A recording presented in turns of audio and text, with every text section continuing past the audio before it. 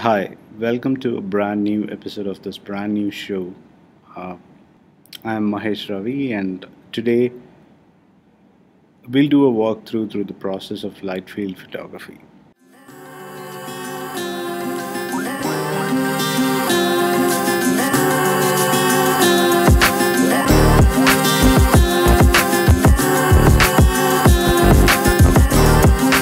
So, what exactly is Lightfield? You might have heard that Lightfield being called as the future of photography, and how is that the future of photography? What is so special about Lightfield photography, or how is it different from traditional DSLR photography? So when you're clicking a picture with your traditional camera, what you're capturing is the brightness and the color from the light which is visible in the field. Using your optical lens system, the light actually travels through to your camera and falls into the sensor, creating an image of the absolute focal point that you have, which is very critical.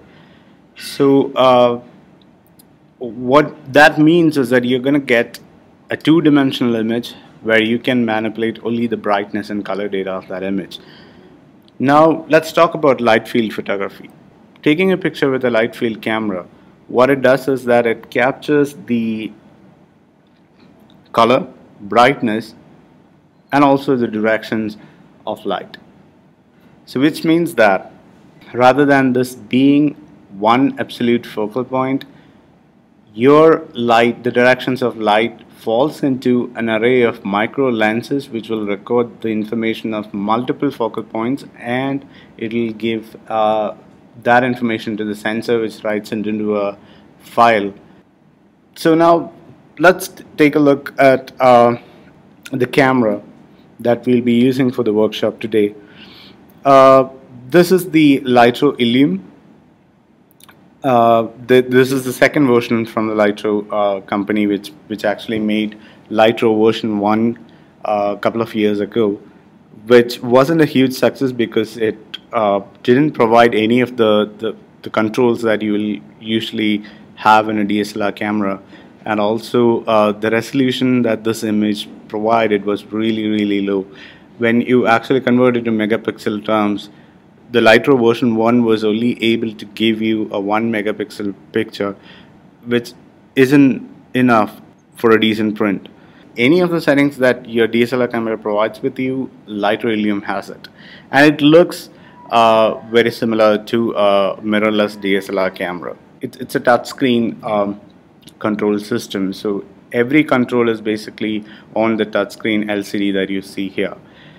You can also see that when you're focusing onto a subject, you will see a depth range which is indicated right next to your display. What it exactly means is that the line which is exactly in between these two regions is absolute focus when you're shooting that image, but the red region, which is beyond your absolute focus point, and the blue region, which is before your absolute focus point, is totally refocusable after clicking your picture. So if you have an image clicked and you take it in your computer, you can actually change your focus to any objects which comes under that particular range. So let's see this in action right now. So I'm for this workshop, I'm making this diorama here. So I'm placing all these objects in a distance which actually comes under the blue and the red region, which we have talked before. Everything is within the depth range, so everything here is refocusable, so I can actually adjust the focus if I want to do that. Okay, so I'm all set. I'm gonna shoot my picture. So I'm gonna just see if it fits the frame, and I can actually this is actually a swirl LCD screen. I can actually swirl it up so that in 90 degrees and 180 degrees that I want, I can actually view the image that I'm shooting without kneeling down. Here I go. I'm all set. I'm gonna just click the Lytro button to see what comes in the depth range. and I'm clicking the shutter.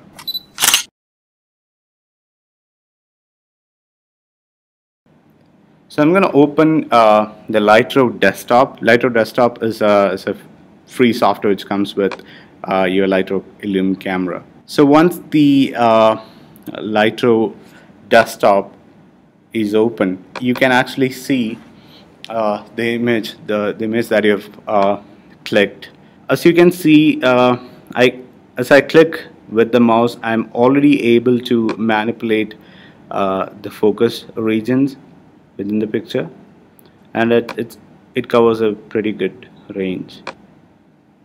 And if we actually go to the adjust panel here, you can see the controls that you usually see in a camera raw editor, but there is something which is new, which is not there in a traditional camera raw editor, which is all these like tones, exposure, white balance, contrast, highlights. Everything is going to be there when you're working with your regular DSLR photographs. So the thing which is totally new is the aperture settings here. So what that means is that after clicking your picture, you can change your aperture to anything. So right now the aperture says that it's been shot in f1.4. So see what happens to the picture if I'm moving it to f1. I'm actually getting a very shallow depth of field here.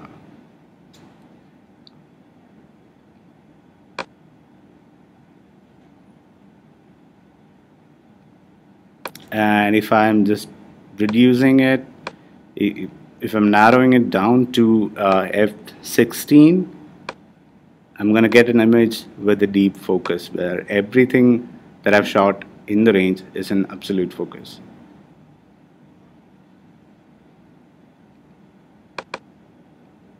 I'm going to go back to f2.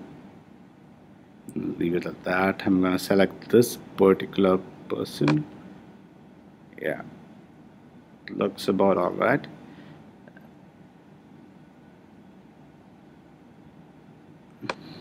Also, if I go here to this particular button, what it does is it lets you manipulate your perspective. As the image, the camera captures the direction of light, you're able to manipulate the perspective or the angle that you actually shot on. So you can actually see what the parallax that the image is creating when I'm moving the mouse around. Now, another fun thing that you can do with this picture is to animate the picture. It's basically, that's how you should experience a living picture or a Lytro picture. You can actually animate the interpolation between the focal points within a particular image. So if I click the play button, you can see how the focal points have smoothly it's been interpolated, and it's coming to an end. So I can reset this, and I can apply another interpolation technique, which I'm going to go with isolate. I'm going to play it again.